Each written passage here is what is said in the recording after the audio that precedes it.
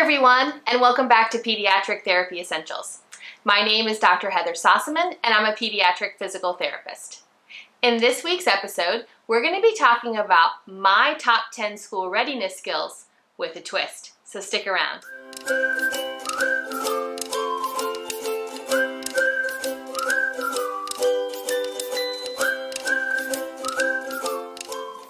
Hi everyone, and welcome back. If you're new to this channel, thanks for stopping by today. And if you've been here before, I'm glad to see you back. If you haven't subscribed, please consider doing so and turning on notifications so that you know when I have a new video out for you. And if you enjoyed today's video, please consider giving it a thumbs up. In this week's episode, we're going to be talking about my top 10 school readiness skills for kids. As a school-based physical therapist, the primary focus of my job is ensuring that kids have access to their educational environment. So what do I mean by access? By definition, access means the ability to enter, get near, or use something. In the school environment, it means physical access to the school campus, so the ability to get in and out of classrooms, in and out of the cafeteria, on and off the bus. But it can also mean access to the curriculum, so the ability to participate in classroom activities and assignments. So that brings us to my top 10 list. Everything on this list has to do with the ability to access a school campus and school environment. So let's dive into that top 10. Number 1 on my list is the ability to walk in line with your peers. Children get around their school campus by walking in line. And though this task may seem simple, it's actually a pretty complex activity. For children to be able to walk in line, they of course need the ability to walk, and that can be with or without an assistive device. And they need the endurance to go from one location to the next, but they also need the ability to visually process their environment, take in all of the visual information out there, and then use it to stay in line and not bump into the child in front of them. So when you think about it, walking in line is pretty complex. If your child is having difficulty walking in line with their peers, there's some easy things you can do at home to help them practice. Start by allowing your child to be the line leader. Let them walk around the house with you and maybe some of their siblings following behind. Allow them to stop and start and watch how everyone else in line stops and starts with them. Once they get the hang of it, switch places and you be the line leader. As you walk around your house, stop, start, and turn in both directions and see if they can do the same. If they're still having a little bit of trouble, you might want to give them a verbal cue before you stop. I usually drag mine out and say, "and stop," to give them a cue that I'm going to stop. The better they get, the fewer cues they'll need. Number 2 on my school readiness list is stair negotiation. Most school campuses, believe it or not, have stairs on them, even if it's not a 2-story campus. If it is a 2-story campus, of course there's going to be stairs between the floors. And if a child has movement limitations that don't allow them to climb the stairs, elevators are usually available. But if you look closely at school campuses, you'll find that stairs are in other sneaky locations.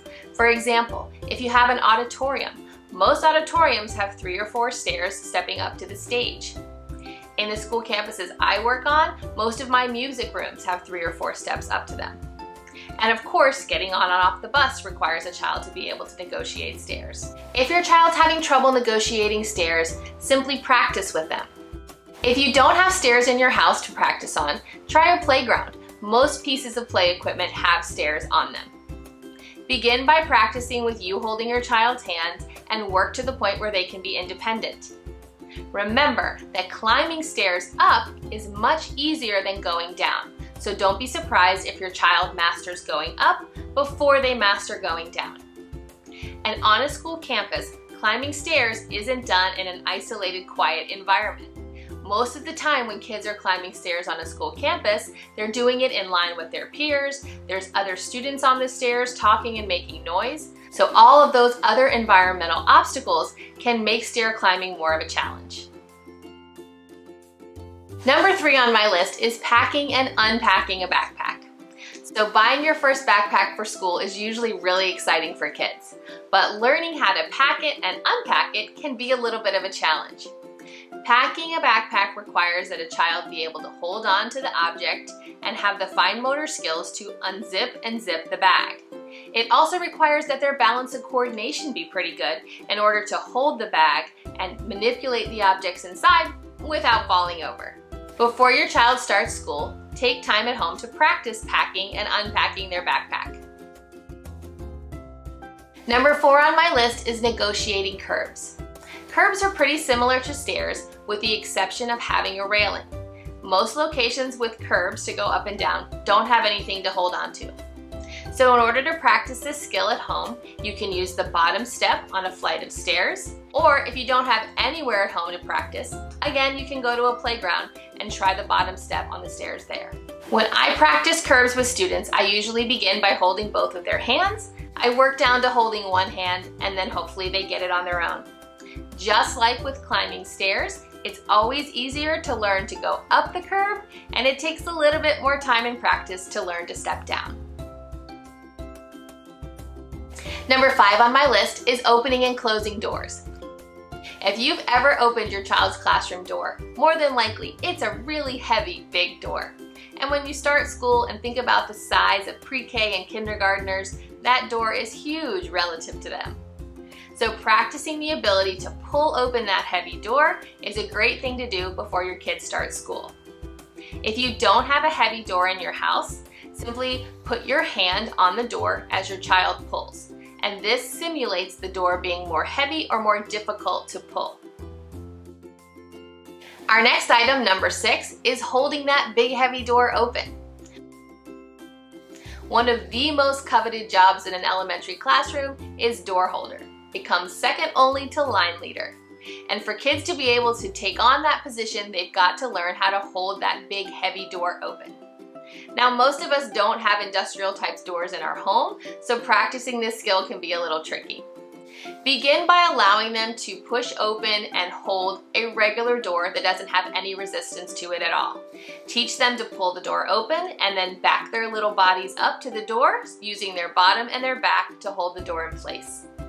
Once they've mastered the idea of how to do it and the motor plan, then you can move on to doing it with resistance. Again, use your hand to provide some resistance to the door. Number 7 on my list also relates to steps, going up and down a large step. So if you've ever been on a school campus, you'll notice that the playground usually has one large step to get onto the piece of equipment. If your child happens to ride the bus, you'll also notice that the first step on and off the bus is usually pretty large. And again, when you think about the size of pre-K and kindergarten kiddos, this can be quite a challenge. So to practice going up and down a large step is really similar to a curb. Simply allow the child to step up and down a step of regular size in your home or out in the community. As they master that height, slowly increase the height of the steps that you allow them to practice on. Over time, their muscles will get strong enough and their bodies will learn the coordination and movement patterns it takes to climb up and down. Number 8 on my list is learning how to negotiate playground equipment. This skill rarely gets any complaints from me when I'm working with students on it. They love to go outside and play during recess. Most school campuses have playgrounds that are age appropriate for the size and skill level of the child playing on the equipment. So the best way to practice is simply to take your child to the park and allow them to play and learn the equipment. Remember that just like with stairs and walking in line, when your child plays on a playground in school, they're not going to be by themselves. So there's going to be other children running around, making noise, bumping into them from time to time, so they really need to be well practiced at how to play on a playground. If your child's just learning this skill, I like to start with climbing the stairs and going down the slide. Those two tasks are some of the simpler ones on a playground, and they're very rewarding. As they master that skill, then I move on to things like ladders, climbing walls, and walking across wobbly bridges. Number 9 is kind of a funny one to most people, but it's actually something that I look at every day when I'm working with students, and that's their ability to push the button on a water fountain. Pushing and holding that large button can be kind of difficult if you've never done it before.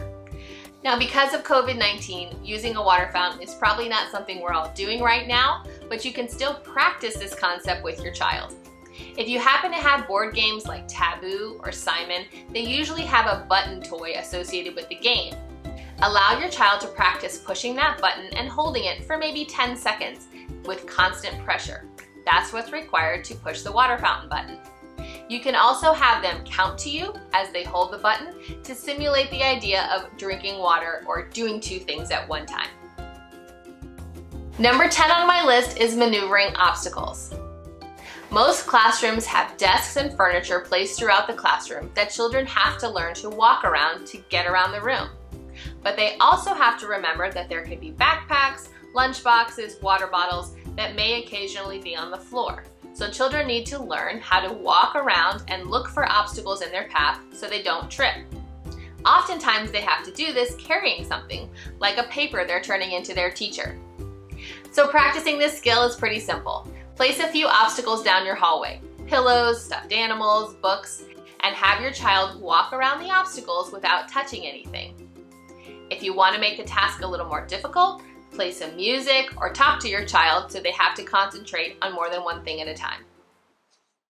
I hope you enjoyed a PT's version of the top 10 list of school readiness skills, and you're able to practice some of them at home with your child this weekend. And if you'd like more information on the topic we talked about today, you can head over to the blog post on my website, pediatrictherapyessentials.com. And if you'd like even more pediatric therapy essentials in your life, please check us out on social media, Pinterest, Facebook, Instagram, and Twitter. Thanks for stopping by today. I hope you guys have a great week, and I'll see you next Saturday. Bye.